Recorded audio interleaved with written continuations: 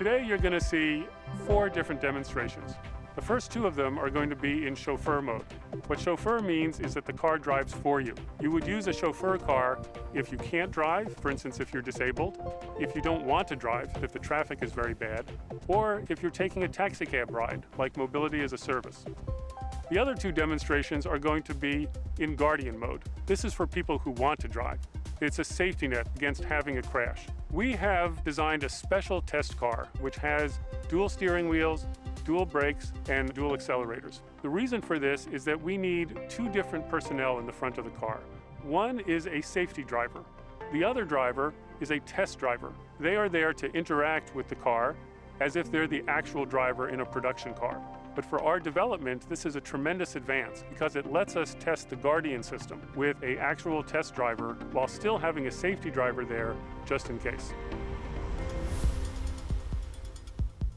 We're going to start off with the chauffeur mode of the car, where the car is going to be doing all the driving for us. So you can basically sit back, relax, and enjoy the ride.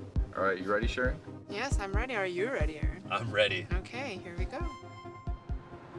And one of the real world things that we have to handle in self-driving mode are all the randomness that occurs every day. Actually, in this lap, we're recreating a scenario where we've had a pickup truck drive along the track and actually dump some hay bales out of the back randomly. So what you're going to see is our car senses, does a safe lane change, senses the next one, and also then changes back. Very smooth.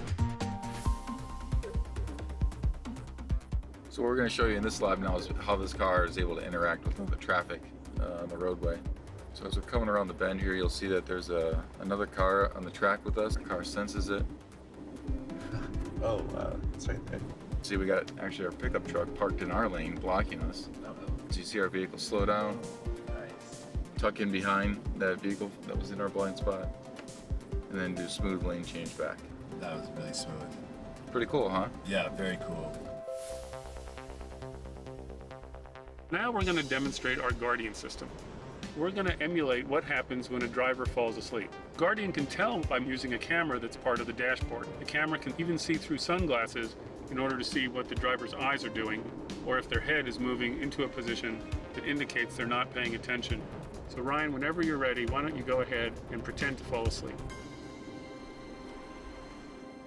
And now Guardian has stepped in, it's driving the car for you, and now it will offer at some point to give it back to you. Why don't you go ahead and take it now. One of the most frightening things that can happen on the highway is when a car in front of you switches lanes to avoid debris. You have very little time to react because your view is blocked by the car in front of you. We have sensors that can see significantly better than a human driver can see. The Guardian is going to take over where a car switches lanes in front of us in order to avoid debris. Here, that car switches lanes, Guardian decides we have to switch lanes also, and we avoid having a crash. Now Guardian has offered to hand back control, and Ryan has taken control back of the car. So today you've seen demonstrations of 2 basic technologies that the Toyota Research Institute is doing research on. This is all part of TRI's work to eventually build a car that can never be responsible for a crash, regardless of what the driver does.